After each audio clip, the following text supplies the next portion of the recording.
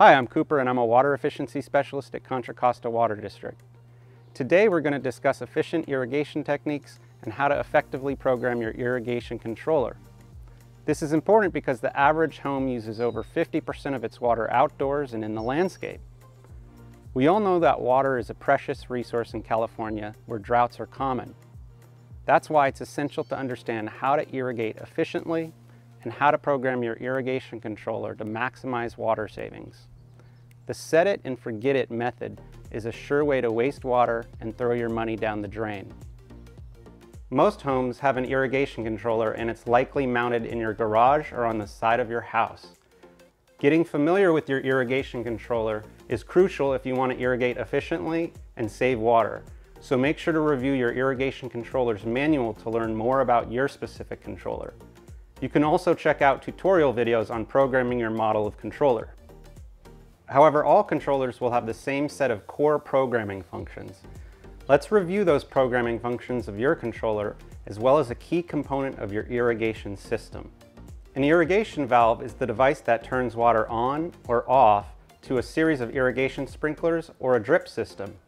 An irrigation valve is activated automatically via the controller, or it can also be turned on manually. The terms station and zone often are used interchangeably.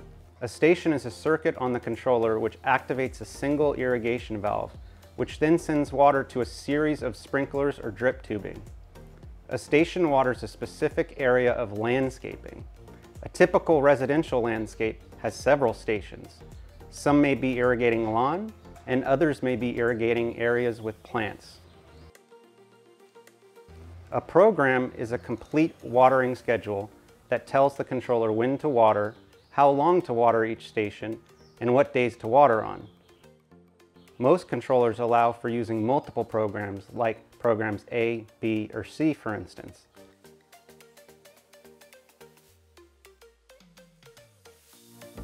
A program has start times, run times, and watering days, which make up a complete watering schedule. A start time tells the controller when to start watering.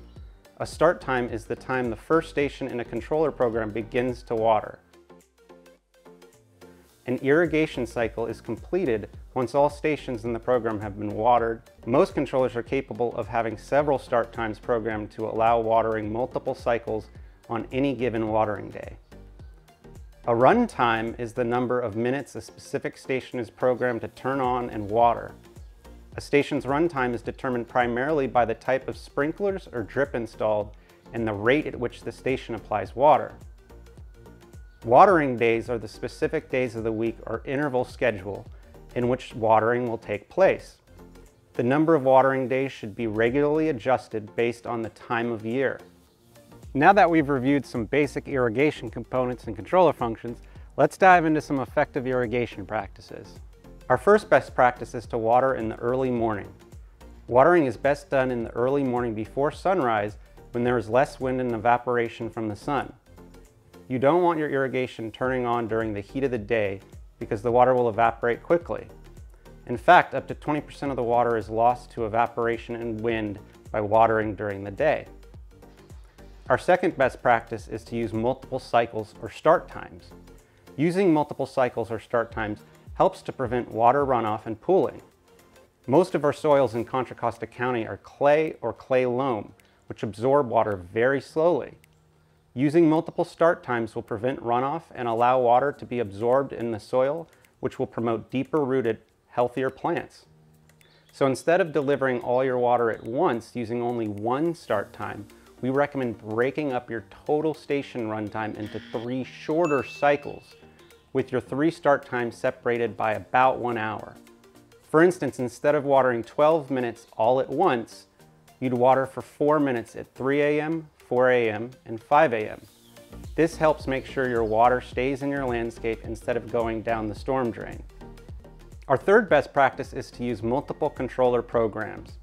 You may be wondering why your controller has multiple programs, like programs A, B, and C, for instance.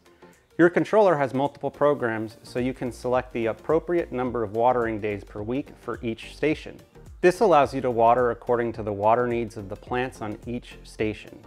For example, some of your stations with low or medium water use plants require watering fewer days per week, while other stations with high water use lawn require watering more days per week. Programming lawn and plant stations, which have vastly different watering needs, onto the same program means you'll either be overwatering your plants or underwatering your lawn. Most people end up overwatering their plants to keep their lawn green.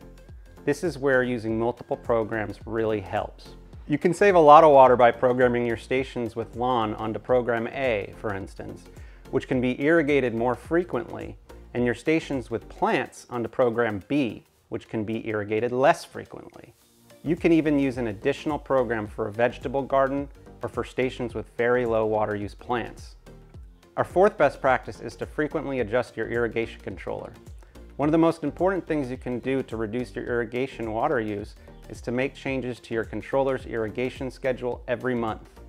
Starting in spring, increase irrigation days until peak summer around July, and then decrease the number of days you irrigate until fall. This approach will maximize your water savings. You'll be surprised to learn that temperature isn't the only factor affecting the water needs of your plants. In fact, during the spring and late summer, the angle of the sun is much lower in the sky and the number of daylight hours are less, and consequently plant water requirements are much lower too. So even if it's blazing hot in October, you still don't need to irrigate like it's July. Please see our lawn and landscape watering schedule for recommended run times and how many days per week to water throughout the year. This should be your go-to resource.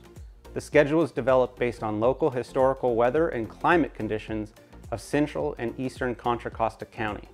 Hopefully now you have a better understanding of some efficient irrigation techniques and how to program your irrigation controller to water effectively.